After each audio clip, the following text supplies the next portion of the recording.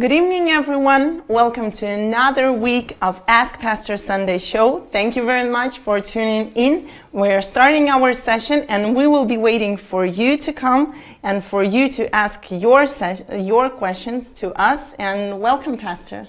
Thank you. I think they should invite their friends, whoever they are. Let them send the link and share with their friends right now, so that as many as they share with their friends, so many the more people have the opportunity to watch. Yes, of course. So please share this video and this broadcast with your friends. If you're watching us on Facebook, then just go to your share button and click it, so you will share with all your newsfeed, with all of your friends, and also you can send the message directly to your friends.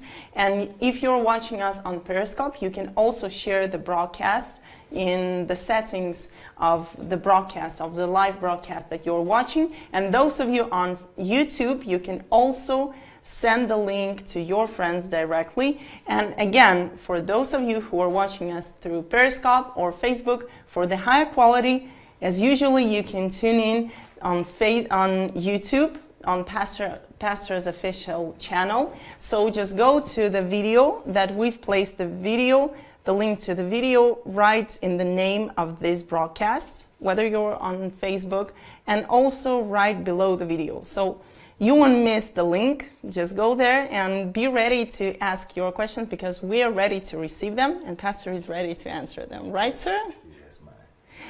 Okay, so the first question is, we're starting right away.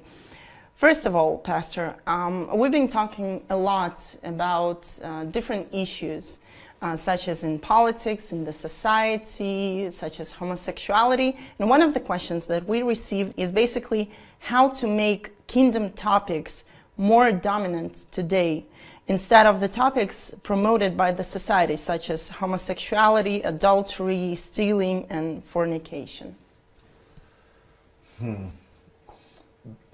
For you to make the kingdom subjects more dominant, either in the church or in our programs or in the society, we need to actually engage the society and the challenges and the problems of the society with kingdom answers.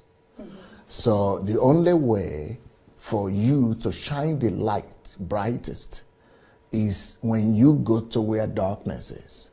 If, for example, if I have a matchbox and I, put on the match right here where there's a lot of light, I will not see the impact or the effect of that light coming from that match.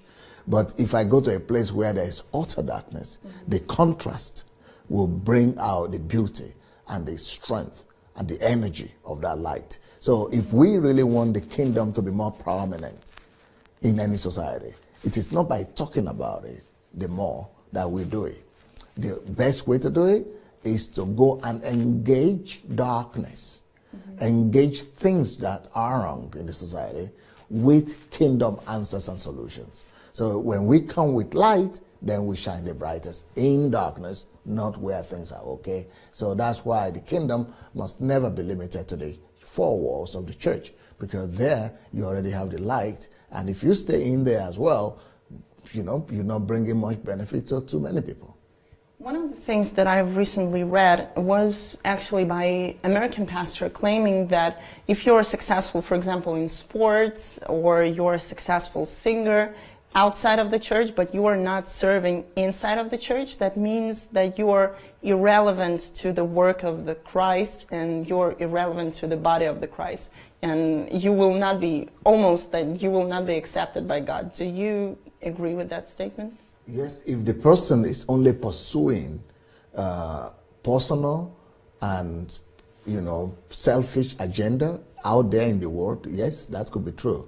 But so what I would rather recommend to that person who is successful outside is for him or her to be taught and be well taught in secrets or principles of releasing the kingdom of God wherever he or she is successful already. So we must be able to teach these believers that are working or successful outside of the church on how to impose the kingdom of God and release the principles of the kingdom of God out there where they are working. Because if they are just working and they are just pursuing worldly goals and worldly ambitions, and they are not in a parallel way releasing the kingdom of God, yes, that pastor could be right. But if they are there pursuing God's agenda, what matters is whose agenda are these people pursuing. If it's only a personal agenda, selfish agenda, or worldly goals, then that's tragic. But if they are actually in the world to be successful for Him, to make His name sound louder, and to make His light shine brightest, then that's the way to go. What if the person, he's pursuing the kingdom of God outside of the church in his sphere, but he doesn't have enough time to serve at the church? Doesn't mean that he is not a good Christian? In the real sense, I personally believe that most people who serve in the church are only doing housekeeping job. It is it's just like you are living in your house and you are keeping it clean. That's not your work. It's not your job. So for you to really serve God, you need to go to, it's just like for you to work or get a job, you need to go outside and work somewhere. The same way, if you're a believer, I don't think that singing in the choir or just being in the usher department is ministry or is service to God as such. That's just keeping your house in order. For you to really serve God, you've got to go outside the four walls of the earth. Outside the four walls of the church. You've got to go to a sphere of life where you identify your gifts and God's abilities in you, and whereby you use those abilities and those gifts to now influence the world to know the Master. That is actually the purpose. So every Christian is supposed to be serving outside of the church, apart from those who in the fivefold ministry. So those in the fivefold ministry, yes, their calling might be within the four walls, but every other Christian is supposed to be serving in the world. What about those who belong, for example, to the worship bands and they were hired by the church to do, it's their job to do the worship and to lead the worship? That is not ministry yet. That's just, helping the church out. That's innkeeping. That's still innkeeping service. But they still have to go and bring influence. The idea is that every ministry that we have should be influencing people to know God better, for them to know Christ as their personal, people's personal Lord and Savior. So whatever you are doing to make them discover God, that is your ministry. You could do that also in the church, but not for so many people. 98% of Christians are supposed to be in the world, engaging the world and letting the world live by the principles of the kingdom of God. He said, go ye. So it didn't say stay ye in the church or sit ye in the church. Go ye therefore to the ends of the earth and make disciples there in the world, not in the church. So we are supposed to be making disciples, not in the church, but in the world. How do we make this happen? By teaching them to observe. So as a believer, I'm supposed to teach the world to observe everything that Christ has taught me. So to observe the values of the kingdom principles of the kingdom that will to change the mindset and the modus operandi of people outside that I have encounter with. So I'm supposed to reflect Christ so strongly that people want to live by the standard and that I've set. So it does not mean that they necessarily want to come to my church, but it just means that they want to change their lifestyle and they want to begin to practice the rules and principles that Christ brought to the earth. Okay, what about practical implementation of what you just said? For example, I'm working in the office. Should I go there and claim that I'm a Christian? And then should I prophesy to them? Should I pray over them? Should I preach? Probably on something that I've heard on Sunday services. How do I become influential? It's very simple. The way to become influential as a believer outside in the world is to be an example, to become a light, to become a salt. How do you do that? You must do your work in such a way that you excel in doing whatever you're doing one way or the other. Either you excel in in interacting or in relating with people, so much that people see something so bright in you that they are attracted to you. They want to talk to you. So that way you have been able to draw them to yourselves, and then you could further your discussion with them about Christ afterwards. Or you are doing your work so well that the quality of your service and the diligence by which you execute it impresses whoever you are interacting with. So you must excel one way or the other, is by doing something so good that people want to pay attention to you. People notice you. People take note of you. Then that is how you reveal to them. Then you must find an instrument that you use to reveal to them that actually the reason I'm so good, so you are serving them so well, so that they will discover the Christ in you. And then you'll be able to open a discussion to them. So the best way to open a discussion to people is that you already impress them by your gifts, by your talents, by your diligence, by your by your excellence, by whatever you do. So that is the best way. You provoke, you trigger the relationship, the talk, by the excellent execution of your service. Excellent execution of your service. That's a good statement. What about those who claim that through church you are more influential? Like you can go out with your, for example, home group, or with your ministry, you can go out, you can again preach to people on the streets, and you will gather much more people than in that personal interaction. Do you believe in personal interactions rather than the general evangelization on the streets? Yeah, statistics don't lie, and statistics say that the greatest amount of people who come to church and remain in the church, about 90%, are always people who come through personal invitation. So when you invite people personally, interact with them personally, that is the amount of people, the largest amount of people that are in the church even now. Even though we are not against evangelism and crusades, you can still do that, but normally, the most effective way is when Christians interact and become light and soft wherever they are. What about Christians? We have statistics, even in our church, we have statistics of those who repented, who became the members of our church, about the people who came and they received their salvation here. How do you count them? Meaning that should they pray and then you will count them as a person who had entered the church or who had received the salvation? What is the statistical measurement? What kind of statistical measurement you use? Yeah, in our church we just use home groups. People who are part of the home group system, people come to church on Sunday and then still go to home group. Those are just the people we count right now. We don't count people who just got saved. We can count them, but we don't regard them as members of the church or part of the church. The people we regard as members of the church are people who are active both in the church and the home group system. Thank you, sir.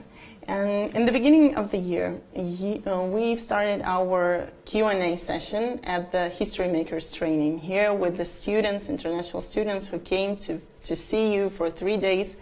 And one of the questions that was that draw everybody's attention, and everybody were commenting and asking you, and now the discussion is still going on. One of the questions was whether Jesus is coming back soon or not.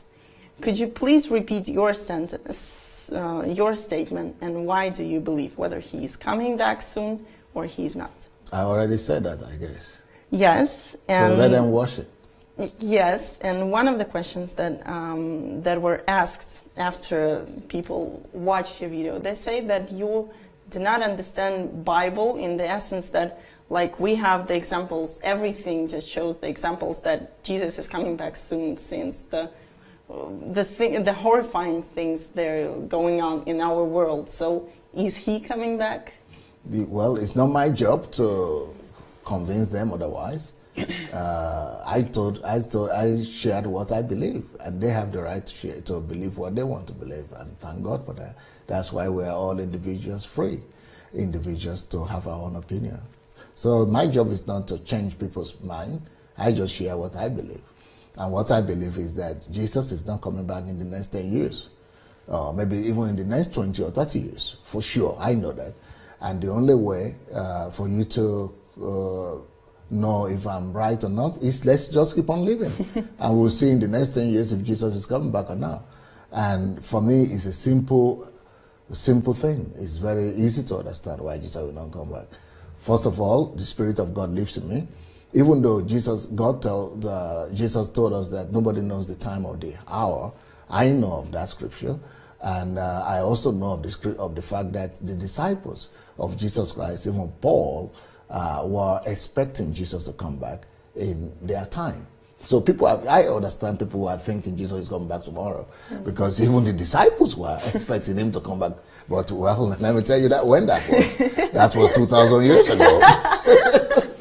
And even back then, in the days of the New Testament and the Revelation, Jesus said, I am coming soon, I am coming soon, I am coming soon. Even back then, he had said, I'm coming soon. Well, the earliest time that was close to 2,000 years ago. Yeah, coming he's back. still to come. He's still here to come. That's what I'm guessing. Because in God's mind, soon doesn't mean as soon as we think. And when he says he could come at any time, yes, he could actually come today. He could come tomorrow. But because he has given us a guideline, and he has given us some things, some prerequisites to his coming, and I'm not blind, I'm not just not blind, and the people who are saying he's coming tomorrow too are not blind, but I am also a thinking person. I think. I use my mind. And I want to challenge everybody that is talking that Jesus is coming back next year to think and use their mind. And in my thinking, Jesus cannot come back next year. And he cannot even come back in the next 10 years. For the simple reason that... Why? Of course, everything is possible for God. That could happen, but most likely it will not happen. And the reason is because, I said it in my last interview, is that Jesus will not come back without saying, he said, this gospel of the kingdom shall be preached as a witness to all nations. Let me tell you, there's nations and tribes that have not had the privilege of hearing the gospel up to now. That has to be done if we are going to take Jesus seriously and if his word is true. That's number one. Number two, even in those places and those nations where we think that the gospel has been preached, the gospel of the kingdom has not been preached. The kingdom has to be introduced to even those places. Number three, I don't think Jesus is going to come back without giving the old world of Arab nations a chance. The Arab nation, I know that, yes, Jesus appears to some people, one here, one there, in the Arab nations, and people get saved, but that's not the kind of chance he's going to give them. He's going to do some miraculous things that the Arab nations will have a chance to be able to hear the gospel. One way or the other, something will happen. The wall of Islam will collapse, and the people will have the opportunity to hear the gospel. They will taste Christ, and they will choose him en masse. They will choose him, in large numbers. And I don't think Jesus is going to come back without giving them a chance to hear the gospel. Iran, I don't think too many people have that freedom to hear the gospel in Iran, even though we have a work there in Iran, and people are getting saved in large number, but not compared to the chance and opportunity. It's just like saying 30 years ago, when I came to Ukraine, I heard people back in Africa and America, everywhere in the Western world, everybody is using their own environment to think that the environment they have, like in Ukraine now, the way we are free, or wherever people live, they are thinking that is what is available everywhere. And because they are living in UK or in Africa or in the Western world where there is freedom, they say, oh, the gospel is being preached to everybody. They don't know that there are still parts of the world where the gospel is totally prohibited. I was coming here 30 years ago, and people said Jesus was coming tomorrow. That was 30 years ago. And the whole world of communism was blocked.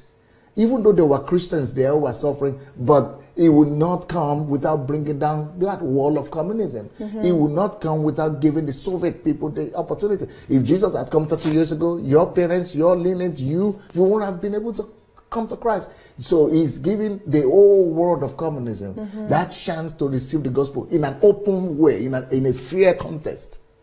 So also in a fair way and a fair contest is going to open North Korea to God, so that they will be able to embrace the gospel as well.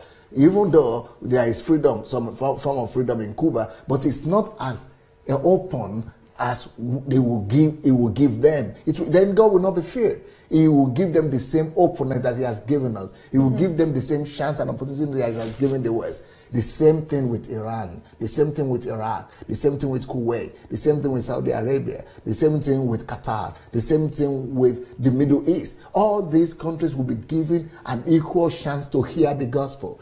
God is not a wicked God. I know His heart. I'm His friend. And because I know His nature, I can say He's not coming back in the next 10 years. Even though He says He could come back at any time, well, He could have come back 2,000 years ago as well, or 1,000 years ago. Everybody said He was coming back, but it's just use your mind. Look at everything He says is supposed to happen. And the major one out of that is that the gospel will be preached to every nation. It will give everybody a chance. That's just how God is. Our God is love. Our God is kindness. Our God is generous. Our God is fair. He is a just God. He is going to give everybody a fair chance. So, but that's just one point. I could talk about different other points to prove, just examining Matthew 24, why Jesus said it's not, what will happen before He comes back. And I hear about the prophecies. I know people right now, a whole YouTube channel, television station, a whole ministry, all ministries all over America, all over the world, who are prophesying that, this year, whatever they call it, Antichrist was coming. The sheep is going to be placed. Everything. I hear them as well. But they have their right. Thank God for them. That's their ministry. No, that's not my ministry. I am getting ready to change the world. Jesus said, get busy, occupy till I come. I am getting ready to get to China, even though there are a lot of people getting saved in China, but you cannot say everybody in China has an equal opportunity to hear the gospel. God is not going to, He is not a wicked God. He is going to give them a good chance to hear the gospel. I'm just being modest by saying in 10 years it's not coming. In 20 years, maybe it's not coming yet. In 30 years, it's not coming yet. Some of us will go to Him before then, but He is not coming yet. So, people might say, I don't know the Bible. If they know the Bible better than me, well, I wonder where their fruits are. I want to see their fruits of what they have done with the Bible they know than me. Yeah, I want to see their fruits. But your words, they're actually giving all of us hope, because you said that Jesus will give and God will give all of us equal opportunities to hear Him. So I believe, right after what you said, I believe that the same thing that had happened to the Soviet Union, to Ukraine, the country where we are in, the same thing will happen to North Korea. Can you believe it? I'm an African. And before the gospel came to Africa, Europeans used to say, yes, Jesus is coming back tomorrow. Jesus is coming back. And the whole continent of Africa, that was 500 years ago, had not heard the gospel. Everybody was believing. In fact, people were going to the mountain, to the desert, to hide, to get ready, to going to the cave and saying God was coming. And the whole of Africa, they even hear the gospel. Even now, if as many as people that are getting saved in India, that is not an equal chance yet. There is going to be greater door open in Jakarta, Indonesia, in India. Everybody is going to have an equal chance before Jesus comes back. Amen. God is love. He cares for all those people. Even if they are Muslims, even if they are Buddhists, even if they are Hindus, whoever they are, He loves them so much. He does not want them to go to hell. He will not come back in a hurry until they have a chance. You need to know His heart before you know that we just need to get busy. Don't let us bother ourselves about, is He coming today, is He coming tomorrow? He said, don't even bother about that. Just get busy. That's why He said nobody will know when I'm coming back. Just get busy. He wants us to just, don't bother. We shouldn't be making calculations. Is He coming back today? Is He coming back tomorrow? He doesn't want us to bother ourselves about that. He just wants us to bother ourselves about getting the word, to His feet and getting busy. Don't bother. Don't join those trails of talk. It's coming tomorrow. Just get ready every day. That is the idea of what Jesus was saying. Thank you. One of the questions is from Rufus. If a man of God is poor, does it mean that God did not call him? Well, a lot of disciples were poor. And, I know that a lot of charismatics and word of faith people believe that Jesus was a millionaire or Jesus was rich or the disciples were rich. I don't think so. Maybe Jesus had some money, but he had to do miracles to get money sometimes. I remember that he couldn't pay for a tax at a time. He had to tell them to go get that fish and get some coins out of the mouth. So I think I have a little bit of doubt about the doctrine that is overemphasizing money, money, money. I think money is not an indicator of how godly you are. You could be godly and not have money. Some of the most godly people we have in the world today don't have money. And, I don't think money is a qualification, is for you, or it's an indicator, it's an indication of how godly you are. No, we should not equal material wealth or money to godliness at all. Another question is, one big controversy in the churches is the question, can you lose your salvation? Can you elaborate your thoughts, please? Yes, I believe we can lose our salvation. People can lose their salvation. And but for you to lose your salvation, you've got to work hard on it. You've got to intentionally do something for you to really lose it. For either you have to walk away from God consciously, or you have to stop serving him, or at least you have to stop pursuing him, and you have to stop repenting of your sins, and you have to stop trying your best to please him.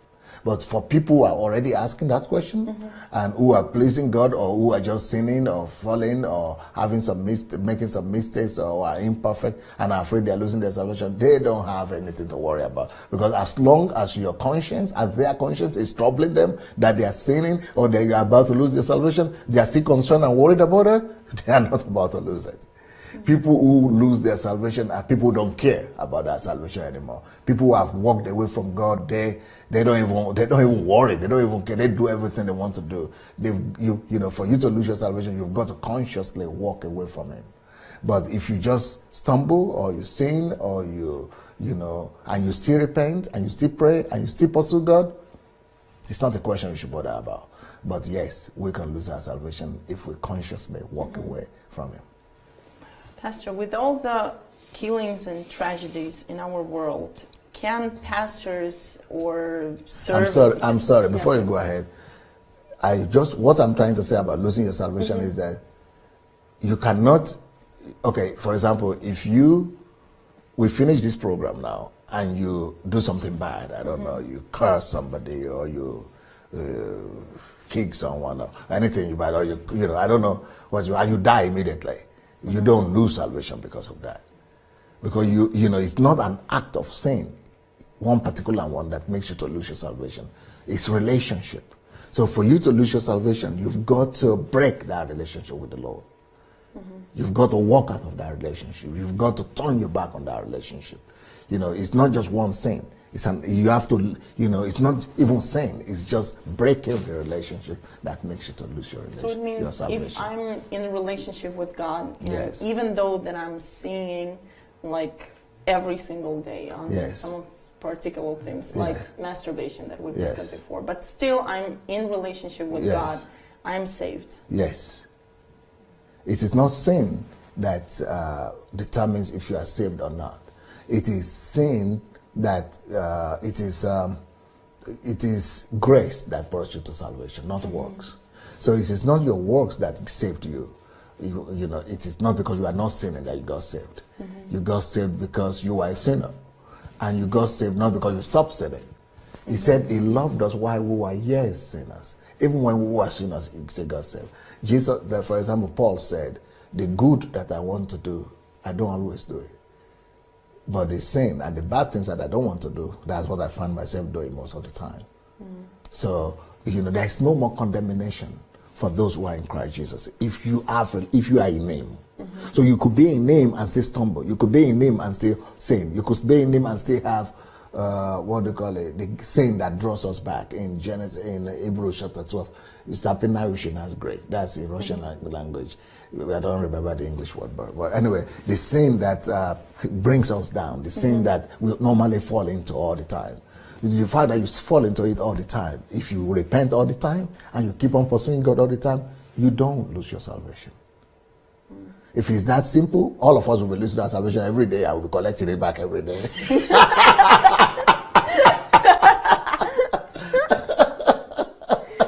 Thank God for God. Yeah. And thank God that God doesn't belong to our religious doctrines. Oh, people could tell you anything they want to tell you. They could say, yes, everything you do, you lose your salvation. Let them talk. Let them talk. God is in there and say, just talk. God's goodness and God's grace is not as cheap as that. That should make you just to lose because you did something wrong. No, it will wait on you. It will wait on you. It will wait on you. It will wait on you. It will wait on you. It will call on you. It will beg you. It will wait. Before you, unless you walk, keep on walking away, then you are out of his sight. Then he cannot help you. But then he will wait for you. He will wait for you. He is God. He is God. He is God. Wow. He's love. Sorry, he's love. Yes. What about the world? I've started the question, like, we have so many killings in the world and so many people, they are dying. Can pastors do something about it in spiritual terms? Like, can they pray for it? Or should we actually go and do something about it? Well, there were many catastrophes and tragedies, killings, everything. Yes. And yes, can pastors do something about it? I'm trying to answer you. I understood exactly what you meant. I'm trying to say, even when Jesus was here, there were also same kind of occurrences. There were also killings, there were also wars, there were also tragedies, there were also catastrophes. Even while Jesus was here. And they couldn't do anything about it. They couldn't just stop all the wars. They couldn't just stop all the killings. Why? Is it that they didn't have enough power to do it? It's because we are adjusting the gospel. Our type of gospel that we are preaching today is we are trying to manipulate God. We are trying to twist the arms of God and make him do something that he didn't promise us he was going to do. We think that since God is a miracle worker, he has to do all that. No. God has an agenda in his operations. God knows that this earth is legitimately given to the hands of man. And man has now legitimately invited Satan to join him on earth as the co-owner of the planet Earth. So here on earth, the source of all sorrow, pain, wars, killing is Satan. And he has the same equal right as us, as women. So, and both of them are legitimate. Both man and Satan are legitimate. So we can only invite God to come and help us. We can, use the principles of God to reduce the influence of Satan. But God cannot get rid of him until the time of the lease, or that God has for the earth that God gave to man is over. So let's say God gives you. Let's take an apartment for example. Let's say your parents gave you an apartment. And that apartment was given to you for 10 years. And you went and brought a homeless man into that apartment. And you are living there with him. So you are living there and the person has a contract to be in that house as long as that lease continues with you. Because you have given him the authority. And that contract cannot be signed, cannot be stopped. Because you are the owner. Even though your parents who gave you the apartment will say, what have you done? Why did you let this woman come? And you said, I'm sorry, Dad. He signed the contract. So only when the 10 years lease that your parents gave you that apartment for is over, then God could say, now the time is over, not just for the homeless man, but for you. Since it's over for you, it's over for the homeless man too. But for the meantime, you people have to manage. Now, if you want God or your parents to interfere in the affairs of what's going on in that apartment, you've got to invite them to come in. So that's the same way. We men have to invite God. That's why we pray.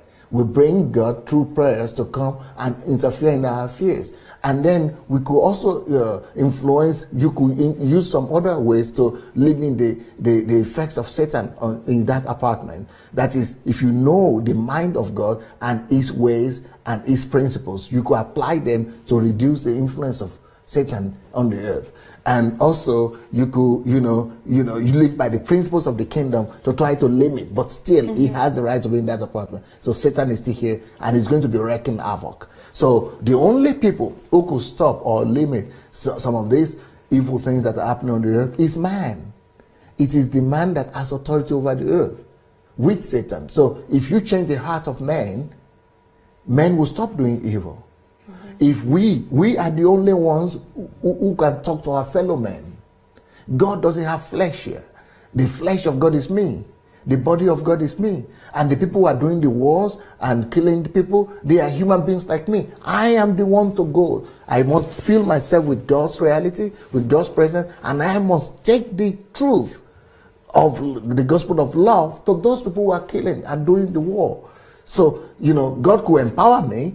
God could, strengthen me to do that, but I still, only man has the ultimate say in a lot of things that are happening in the earth. Yes, God is sovereign, God is almighty, God might be able to interfere one way or the other one time, but normally after man has prayed and after man has called upon him.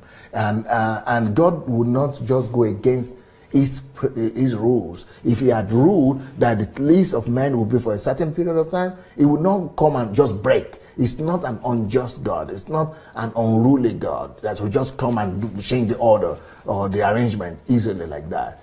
So he will honor even his own word when it's not in his favor as well. So it will only strengthen us so that we will be more powerful and take more responsibility for the earth, and we will know we are in charge. He said the heavens he gave to God. I mean, it belongs to God, but the earth he gave to the sons of men. He gave us the authority to manage the earth for him. The earth was created for man, not for God. He said, let us create man in our own image, that they might rule and have dominion and manage the earth for him. So it's our responsibility to manage the earth, to rule the earth. So most of the things that are wrong here, we are just blaming God for nothing. We should not be blaming God for most of the things happening here. We should blame ourselves. We should be blaming ourselves. If everyone in the church today take responsibility for their own sphere of life and bring the gospel of love and the kingdom to every sphere of life, we will see drastically that the evil on the earth has reduced.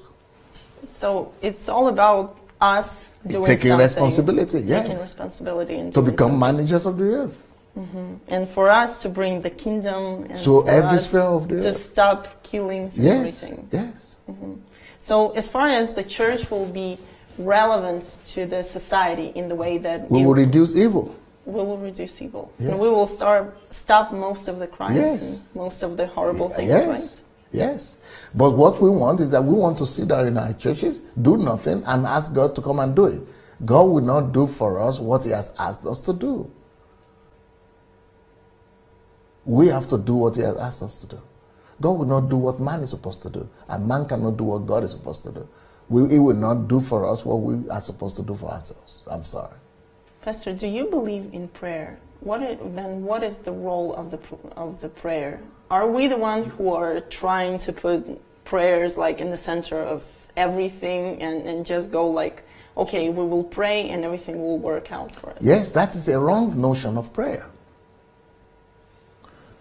Prayer is not about asking God to come and do everything for us while we just ask. Prayer is about strengthening. First of all, the first thing prayer is about strengthening our relationship with God. So I pray to strengthen my relationship with God. I pray to discover God more. I pray to know his qualities and have his qualities so that I will be able to function like him more. I pray so that his image will be reflected in me the more, so that people on earth will see me, see him through seeing me. I pray so that I could be his image, I could be him on the earth. I pray so that his presence, his power, his spirit will be more in me. God will be bigger in me. When he's bigger in me, I'll be able to function more like him on the earth. That's the primary purpose of prayer. So it's not that I'm praying that he will come while I remove myself and he just comes and does everything. No, I pray first of all so that his reality, he will come to me. He will come and become bigger in me.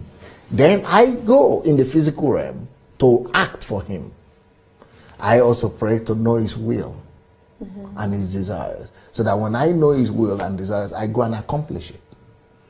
I pray also so that I will be filled with his strength and power, so that I will use that strength and power to do his will and carry out his will on the earth. So I pray so that it will strengthen me. It will give me the grace. It will give me the understanding. It will give me the inspiration to go and do what he wanted to do on earth. So when he says, let your will be done on earth as it is in heaven, it's not saying you just ask that and the angels will come and fix it. No, I'm asking that he will do that through me. Man is his instrument on the earth. He created us for that.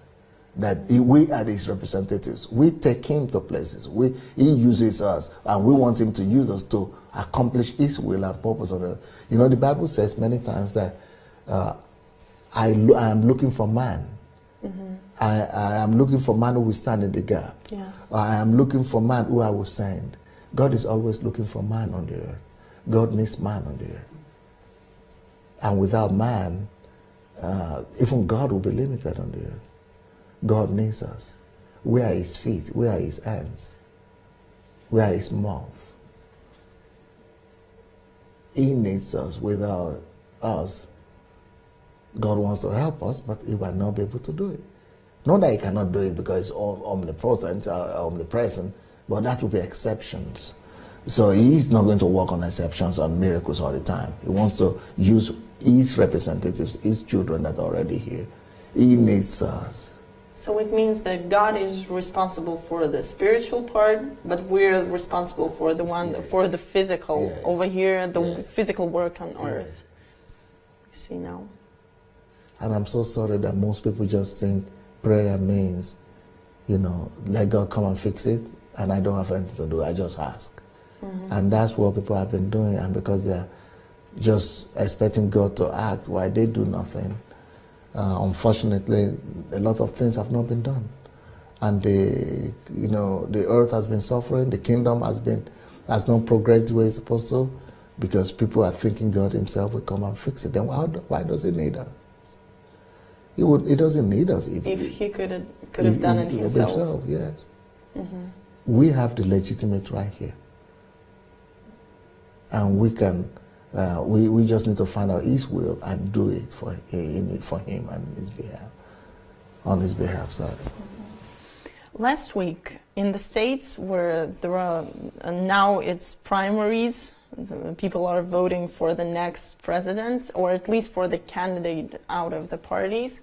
And some of the pastors in the States, they laid hands on Hillary Clinton, one of the candidates, front runner from the Democrat Party, praying for God's favor that will be on her. Actually, do you believe in that kind of prayer, that someone will pray over God's favor on a particular person?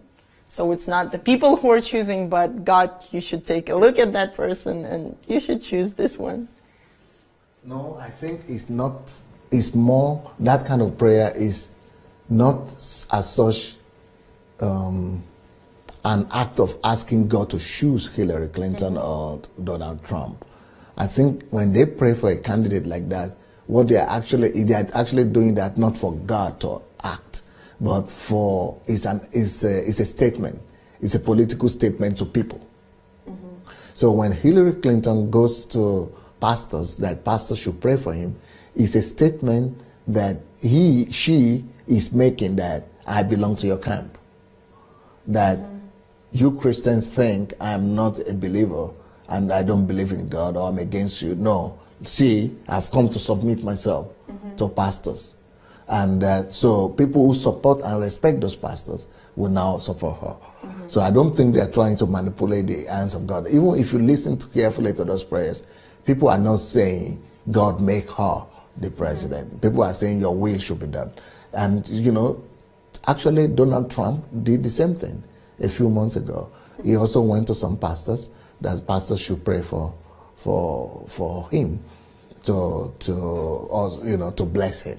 So it's a prayer of blessing rather than a prayer of installation. And if you ask me, I'm sure many of my American friends will not understand this. and they will say, this is crazy. Pastor Sunday cannot be saying this, especially my evangelical friends in America. I'm so surprised that many of these evangelical friends are supporting Donald Trump. I think that a lot of people in the Republican Party are more dedicated Christians. There's a lady there, I forgot her name now, she was in the computer industry. But Carly. Yeah, but she's a believer. Yeah, she's a more serious believer, I would think. And then the former governor, Huckabee or something, of I think Kansas or something, he's a more serious believer as well.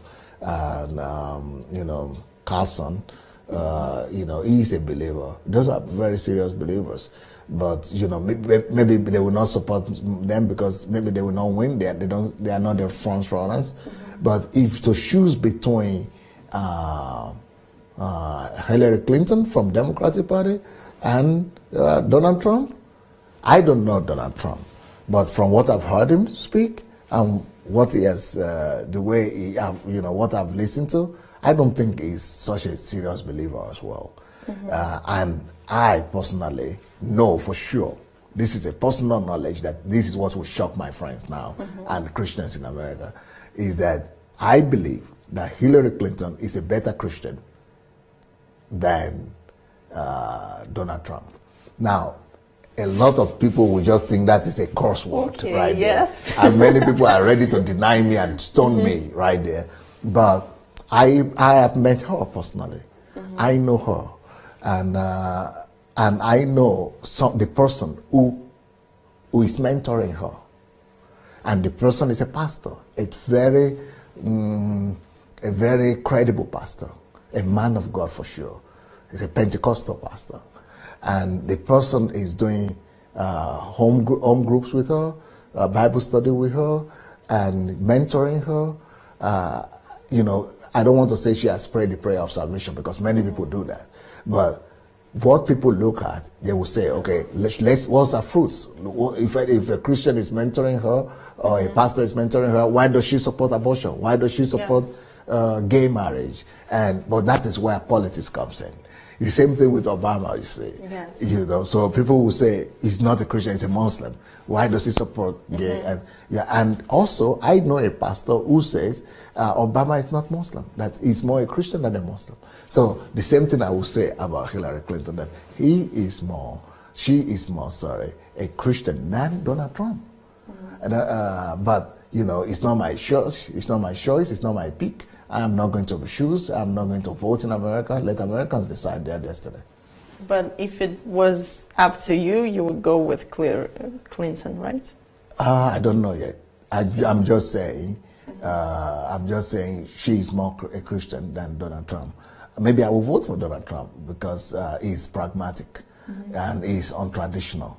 He's in the sense that he's a businessman. I like the fact that he's, you know, thinking in a different way, in a fresh way. But I think he's erratic as well. So maybe I will not vote for him because of him being erratic. But with Hillary Clinton, you know what to expect. She's more predictable. And I think she might become a better president. What about Cruz? He's now the front runner. Yeah, Cruz, yeah. I think most Christians will probably support Cruz. I don't know if she is born again or not, but maybe I don't have much information about him. But still, he does not support abortion. He's against gay marriages. Yeah. So that will really entice him to the evangelicals.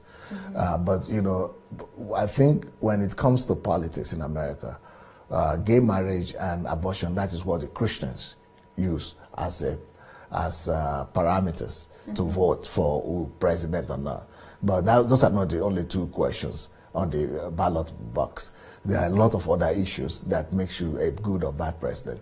Like Jimmy Carter, he was a Christian and maybe he was not supporting abortion and gay marriage that time, but he was not a very good Christian or you know, a very good president overall. So those two questions don't determine if you're going to be a good president or not. Like President Bush, he was against those things, But he could, even though he was against gay and abortion, but he couldn't change it. He couldn't enforce it upon his opinion, his position upon the country. Immediately he went away, Obama came and enforced his own position of gay and abortion upon the country. It's a pity that even though being a Christian doesn't mean he's going to overturn everything, because not even the president decides everything in America. A lot depends on the judiciary as well. But Obama has been able to get the judiciary to do what he wants. But Bush was not able to get the judiciary to change the law about abortion and gay marriage, to prohibit them. That's what the Christians want. So, you know, you don't really know. You don't really know. You know, you've got to look at a candidate from every direction, from all sides. Yeah. But Obama, during his first term, he did not support abortions or gay marriages. He started supporting it when he was he became the candidate out of the Democratic Party for the second term that he was running. So, and you said that I think he always supported them, but he didn't push for it as hard. Maybe in the first term. But anybody that comes from on the Democratic ticket will support, because that is their party agenda. Yes. They don't have any option really. They have to, because they need they need electorates, and those electorates are the people who voted for them, because that is their campaigning ground. Those are the people they are wooing to vote for them. That's how they want. So and Clinton, they promise them. Clinton might be supporting such controversial topics, yes, in order to get votes, but she is a Christian herself. Yeah, example. But you know, even Obama does not individually support gay or abortion. That's what he says himself. He says that as a person, he would not be gay or support gay marriage, and as an individual, he would not probably, you know, do abortion. But he says that he will support choice. That's what they say, the right of people to choose. So if anybody wants to be gay, he said, I will give him that right to choose, either to be gay or not. And if anybody wants to do abortion as a woman, they think it's a woman's right, that I will give her the right to choose either to do abortion or not to do abortion. That's the way they understand it. It's a little bit different from the way we understand it. The way we understand it is that if you're a Christian, you will actually prohibit abortion. You will prohibit gay marriage. But they look at it as politicians, and politicians try to maneuver their way through, you know, just to get to the place. See, our show is coming to an end. So fast. Yes, it's so fast. So many questions, so many topics. And we're not getting to them, right? No. Let's do a quick one. Yeah, we will do the quick one. But before, we would like to address one of the things like a question to our viewers. Please let us know where you are actually watching us from, because we would like to recognize you. And please, if you've listened to some probably previous episodes and this episode in particular, and you have something to add, or you would like to thank Pastor or share your views on this program and this show, whether it's helping you, so please submit those things, your country where you're watching us from, and also probably your endorsement of the program. Just put it in the comment section, whether it's on YouTube or Facebook, and we will do the quick questions. First off, going a little bit back to the start of our conversation, when we've discussed the kingdom driven life, basically, and the gospel of the kingdom. One person asks, can a Christian work in a nightclub because he feels called to be the light in the darkness? Oh, yeah. We Christians must go there to work. That's my opinion. We have every fortnight an evening of outreach evening, where I will come and preach, other people will come and give testimonies, and at a point, half of our choir coming from those prostitutes, coming from the casino. That's a good business for the kingdom. Not business for money, but to bring more people. Because when the owner of the casino says, well, everybody, all the prostitutes, they will gather them and put the pastor in front of them. And those people are already desperate. They're on drugs, they're on drinking. They're already desperate. But when they get to here, they become some of the most zealous people in the church. So I think if God is leading him there, and if he is confident of his faith, of his, if he knows he can survive it, if he has enough light in him, oh yeah, we should be going to where the darkness not, we shouldn't be running away from darkness. The darkness should be running away from the light. We are the light. Let the darkness run away from us, not we running away from darkness. Is it the same with, for example, prostitutes? And someone feels don't go practice prostitution. No, but still practice the deliverance of the prostitution. Yeah, you go and minister to them.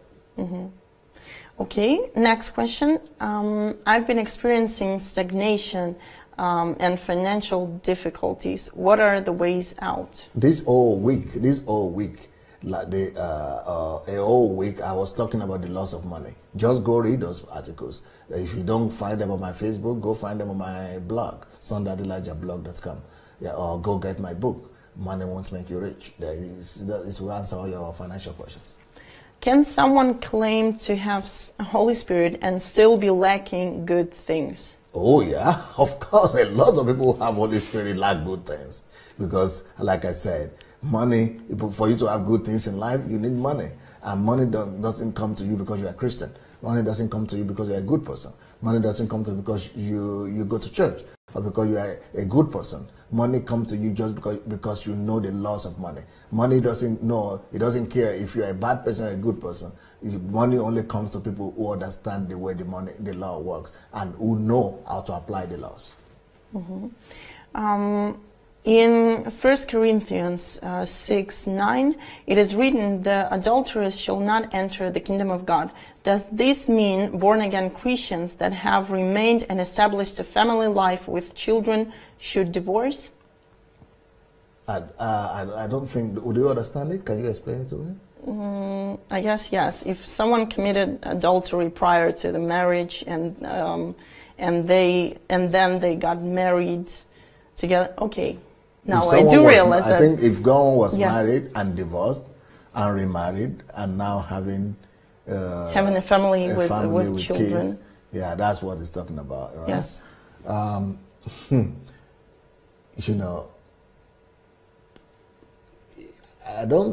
It depends on the situation. It will be very wrong for me to give a blanket answer to this question because it's not very clear. I would have liked the person to write it again and to make it more elaborate. Yes. The Holy Spirit is meant to guide people. Why do people with the Holy Spirit still commit sins?